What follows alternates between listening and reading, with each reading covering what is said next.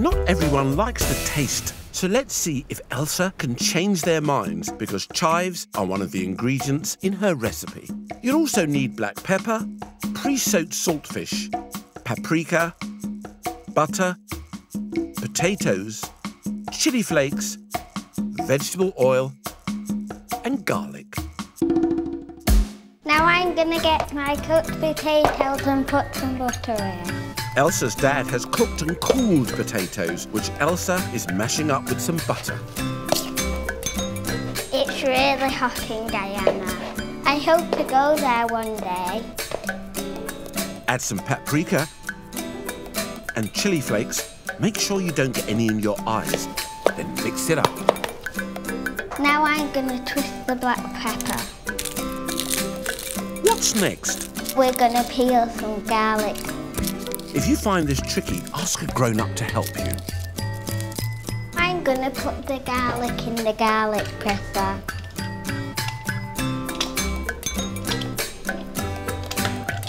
Carefully crush the garlic onto the worktop and use a teaspoon to help scrape it all off. Then do the same with another clove of garlic.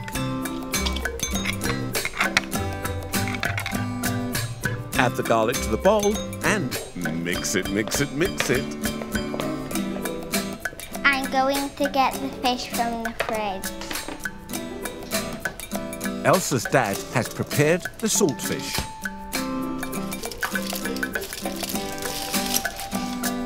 Dad, come and help me check for bones. Make sure you ask a grown-up to help you do this. I think we've got that, our bones. Thanks, Dad. You're welcome, love. I need to break up all the fish into little bits.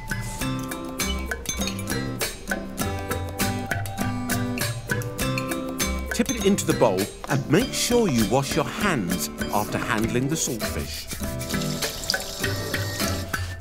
Then give it one more mix. It's time for my very special ingredient. And you know what that is, don't you? Chives! Chives are a type of herb with long, thin, green leaves and purple flowers. When the leaves have grown tall, they can be cut from the plant and used in cooking. The leaves can be used in all sorts of recipes, including salads, soups, and fish cakes. In the olden days, some people would hang bunches of chives in the house to keep away bugs and creepy crawlies. Now, tear your chives in half, then carefully cut them up. Jamaica is a big island in the Caribbean Sea. It has warm tropical weather with long sandy beaches and wonderful mountains inland. Lots of food we eat comes from Jamaica, including sugar, coconuts, and even cocoa beans used for making chocolate. Jamaica is an island, so the people that live there eat a lot of fresh fish. Saltfish is one of the most popular fish in Jamaica. Janae's washed her hands, put on her apron, and she's ready to cook. I'm making saltfish and cabbage for my friends. And she's invited Jayden, Skylar, and Michael to try one of the ingredients in her special Jamaican meal. What's that?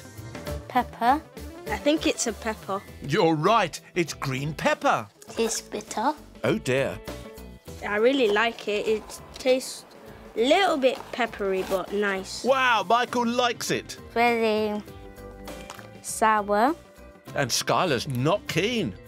No, I don't like it. Let's see what happens when they taste Janae's recipe later, because green pepper is a special ingredient in her saltfish and cabbage. As well as green pepper, you'll need red and yellow peppers, pre-soaked saltfish, vegetable oil, chili flakes, dry thyme, fresh garlic, cabbage leaves, onion powder, black pepper, water, tinned mango, spring onions, butter, fresh coriander, and lime. So now we're going to get the garlic. We're taking the skin off. If you find this tricky, ask a grown-up to help.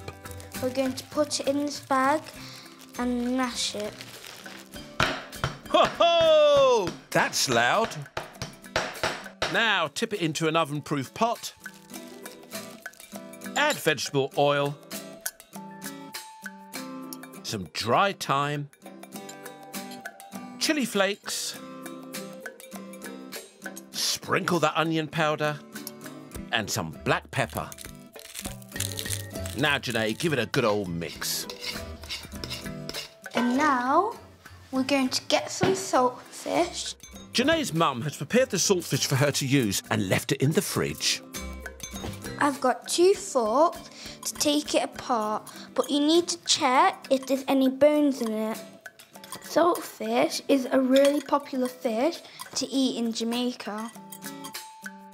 Now just add it to the pot. It's important to wash your hands after touching raw fish. Then it's time to give it a mix. Now it's time for my very special ingredient. China is a very large country in East Asia. More people live in China than in any other country in the world. Cooking is very important in Chinese life, and Chinese food has lots of different flavours. There's sweet, sour, salty, bitter and spicy. Most food is cooked in small bite-sized pieces and eaten with chopsticks instead of knives and forks. Larry has washed his hands, put on his apron and he's ready to cook. Today I'm going to cook steamed tofu, egg and prawn for my friends. And he's invited Lewis, Anya and Morgan to taste one of the main ingredients before they come round for a very special Chinese meal later. What's that? It's all squishy. It's tofu. No one seems very keen on tofu so far. Tastes soggy. I don't want to eat any more of it. It's disgusting. Let's see if Larry can change their minds, because it's one of the main ingredients in his tofu, egg and prawn recipe. As well as silken tofu, you will need eggs, salt, water, prawns, broccoli, sesame oil, spring onions, soy sauce and fish sauce. Now we wash the prawns in colander.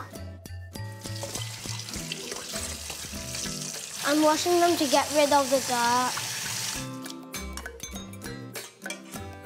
Add a pinch of salt and then give them another rinse.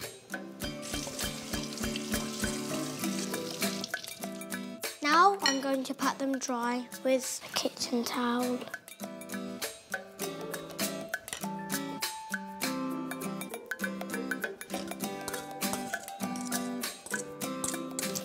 That's right, Larry. You must wash your hands after handling raw prawns. Crack some eggs. In Chinese, we say egg as 鸡蛋. Wipe your hands again. Add a pinch of salt. I'm going to use chopsticks to serve them. Chopsticks are things that Chinese people used to eat. Then pour the eggs over the prawns. Now for spring onions. This is what we call top and tailing. Then carefully cut up the rest of the spring onions.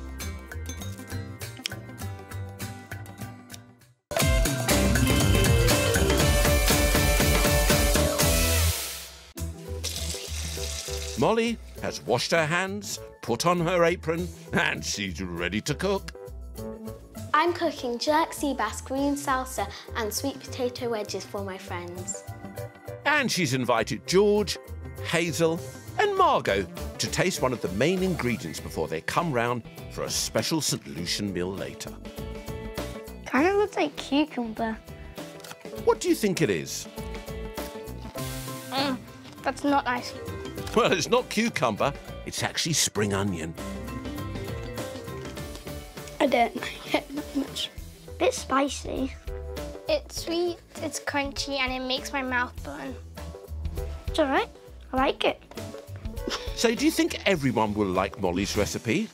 It's got spring onions in it. As well as spring onion, you'll need sweet potatoes, cinnamon, sea bass fillets, allspice, ground cumin, cayenne pepper, fresh thyme, chili flakes, black pepper, cherry tomatoes, vegetable oil, avocado, tinned pineapple, a lime and fresh coriander. So what's first, Molly? So I'm just getting the bag out. Now I'm going to put the sweet potato wedges in. Ask a grown-up to help you cut up the sweet potatoes into wedges.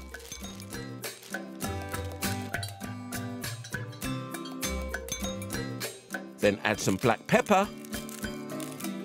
And half a teaspoon of cumin. It smells a bit like sweet. Now I'm just going to fill the bag and mix them all around. That's a clever idea. I'm going to put them onto the baking tray and spread them out a bit. Daddy, please may you come and put these in the oven? That's right. Get a grown-up to put them in the oven for you. Thanks, Dad.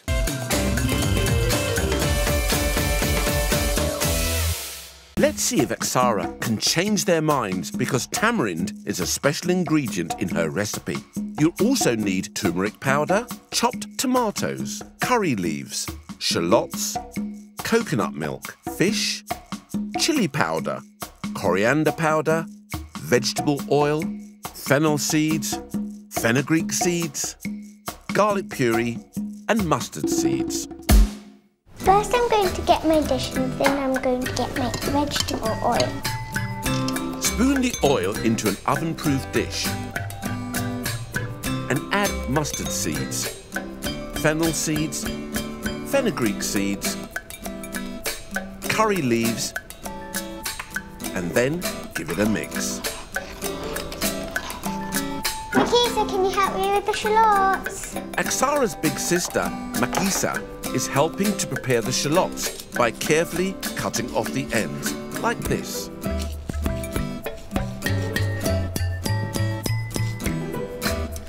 Now peeling the shallots. Carefully cut the shallots in half and then chop them into small pieces.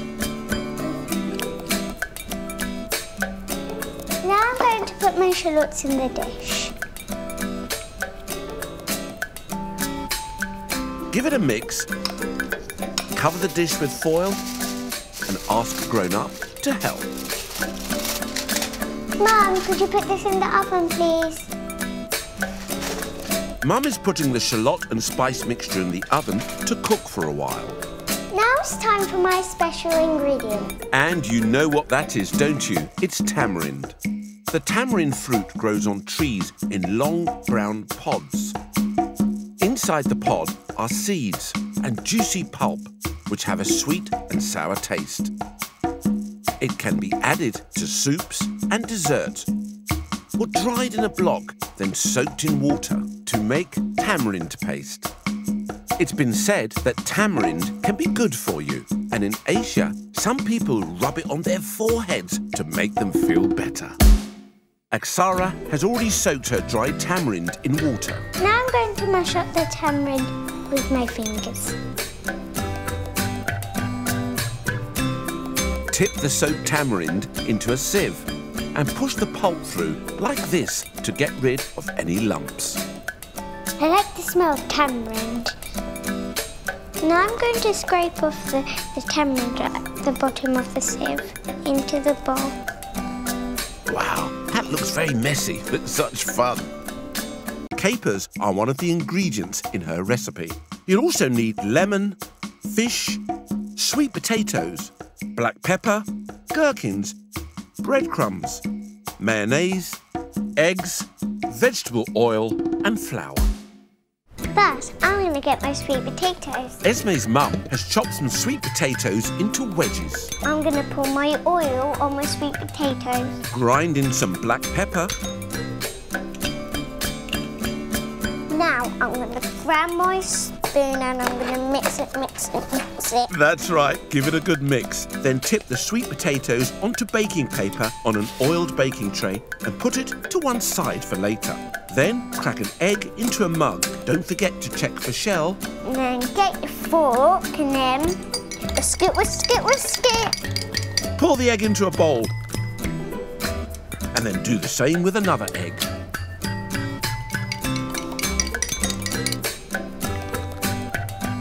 I'm going to wipe my hands after touching raw egg.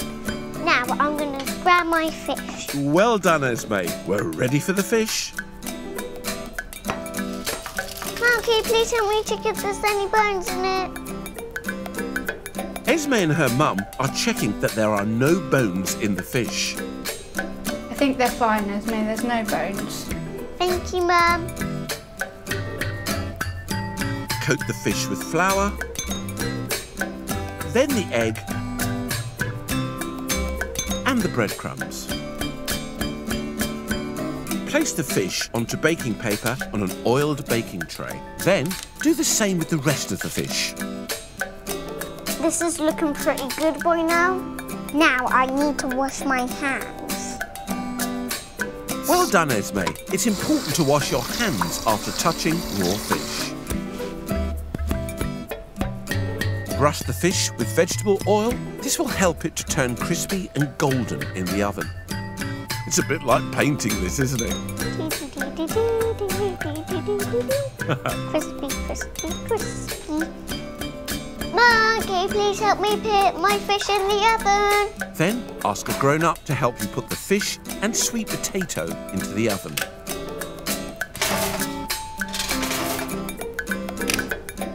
Now it's time for my special ingredient. And you know what that is, don't you? It's capers. The caper bush grows flower buds called capers. They're picked by hand when they're dark green and about the size of a pea. Capers are usually dried in the sun and often have salt added to them before being put into a mixture called a pickle. Capers are used in salads and meat recipes, and they're an ingredient in tartar sauce, which goes really well with fish. What's that? I think it's lettuce. It's not lettuce. Oh, they're all having a good munch, but is it tasty? It doesn't really taste like anything. It's nice and crunchy. Feels a bit dry and crunchy. I don't like it. I like it. Great stuff, Izzy. It's Savoy cabbage. I think it will taste different if it's cooked. I don't really like the taste. Oh dear, not everyone likes it. Can Naomi change their minds? Because Savoy cabbage is an important ingredient in her Marfie fish. You'll also need tomato puree, smooth peanut butter, a yellow pepper, mackerel fillets, dried chili flakes, dried mixed herbs, sweet potato, garlic, long shallots, and warm water. So what I'm going to do is I'm going to put 4 spoons of peanut butter inside this pot of water. And give it a stir. And make sure no one eating this is allergic to peanuts.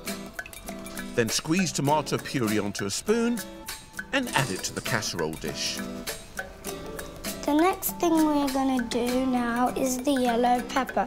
You've got to press down your thumbs really, really hard and then rip. Okay. So these seeds, we don't want to put them in the Marfie. Then you've got to break them into little parts, like this. That's it. Just tear the pepper up and put the pieces in the pot. Dried chili flakes next, but make sure you don't get any in your eyes. Time for the dried mixed herbs. And Naomi's adding chopped peeled sweet potato that her mum did for her earlier. Mix it, mix it, mix it. And now it's time for my very special ingredient. And you know what that is, don't you? Yes, that's right. It's Savoy cabbage. Savoy cabbage is a green vegetable with crinkly leaves that grows from a cabbage plant. As the cabbage plant grows, lots and lots of leaves grow tightly in the middle, and this is called the cabbage head. When the cabbage head is big enough, it's picked, washed and ready to eat. Cooked or raw, it's used as an ingredient in many different recipes. Cabbage has been grown for hundreds of years. In ancient China, some people thought that eating cabbage would help men with no hair grow it back again. Ha ha! What's that? I think it's a herb. I think it's a leaf. It smells a bit funny. It feels all slippery. It smells like mint. Ah, it's a fresh mint leaf. I don't like it. I don't really like it. Uh-oh. I like the smell of it, but I don't really like the taste of it because it tastes like toothpaste. Oh no. Let's see if Ryan can change their minds, because fresh mint is one of the ingredients in his pork and prawn char. You'll also need an egg, soy sauce, fish sauce, garlic puree, cooked pork mince, cooked shelled prawns, spring onions, black pepper, plain flour and olive oil. I'm gonna do 1 spoon of soy sauce into this bowl. Then add fish sauce and garlic puree. Carefully top and tail spring onions and chop them into small pieces. Add them to the bowl. Now we can get the pork. Ryan's mum cooked this earlier. Add it to a plastic food bag. I think my friends will really like this so much. Bash it with a rolling pin. It looks like it's done now. Yeah, all done. Now I'm gonna put it into this bowl. Then get cooked prawns from the fridge. I'm gonna do the same thing with the prawns what we just did with the pork. That's right. Just spoon them into your bag and give them a bash. Now remember, you have to be very careful when cooking with prawns, so make sure you don't use this bag again. Add them to the bowl. It's time for my special ingredient. And you know what that is, don't you? Fresh mint. Fresh mint is a herb that grows on a plant that has a strong minty taste and smell. The leaves of the mint plant can be dark green, grey-green, or even purple in colour. And this is the part of the plant that we eat. Mint has been grown for a very long time. Many years ago, people who lived in ancient Greece would rub it into their tables and around their homes to make it smell nice. Polina's washed her hands, put on her apron, and she's ready to cook. Today I'm making catfish and sticky rice for my friends. And she's invited Gabriel, Amelia, and Nicola to taste an important ingredient before they come round for her special Thai meal later. What's that? An onion? It's not onion. I think it's a kind of vegetable. It's not a vegetable. It's lemongrass. What does it taste like? It tastes like a bit crunchy. I think it's very yucky. Oh, no. Ew. It's really disgusting. Oh dear, no one seems that keen on the taste of lemongrass. Do you think they'll change their minds? Because it's one of the ingredients in Polina's catfish with sticky rice. You'll also need fresh lime, catfish fillets, sweet soy sauce, long shallots, fresh coriander, Thai sticky rice, soft brown sugar, water, black pepper, and olive oil. First, you get the 1 whole full of rice. That's uncooked Thai sticky rice. Add cold water and leave it to soak. Now pull the leaves off fresh coriander, put them in a mug and carefully chop them up. You'll need those for your rice later. Add soft brown sugar to sweet soy sauce. Give it a little stir. And some water to make your dressing. Then Mix it, mix it, mix it. Now, carefully cut the ends off long shallots. We peel these off. That's right, peel off the skin and put them into a plastic food bag. Now it's time for my very, very special ingredient. And you know what that is, don't you? Lemongrass. Lemongrass is a plant that has long, thin green leaves. The leaves look a bit like grass, but taste like lemon, which is where the plant gets its name. The outer leaves of the lemongrass are peeled off to reveal the softer inside that we can eat. Lemongrass is often used as a herb in curries and soups, but can also be used to flavour tea. Lemongrass is especially popular in Asian countries like Thailand, Malaysia and Vietnam, but is now used in cooking all over the world.